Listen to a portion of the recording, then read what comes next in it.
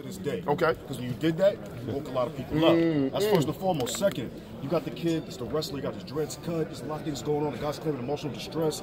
But one of the things you did as an athlete was show that you're willing to stand up for social justice. Talk a little bit about that as people understand your whole brand, not just fighting league. Right. I mean, this is easy, you know what I mean? I'm from the culture. I am who I am, you know what I mean? I walk among the people, and that's all people.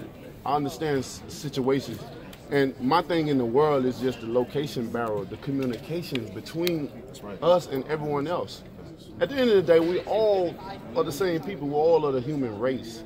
And I can't understand why in this time and ever we can come up with all this technology, but we can't fix a human problem, a situation that all we got to do is come together and brainstorm and fix a fucking situation. And people don't want certain things to be talked about.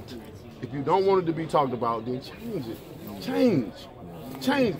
If America is the land of opportunity, give us the opportunity of change. And that's all I'm saying. That's why I'm so passionate about what I say.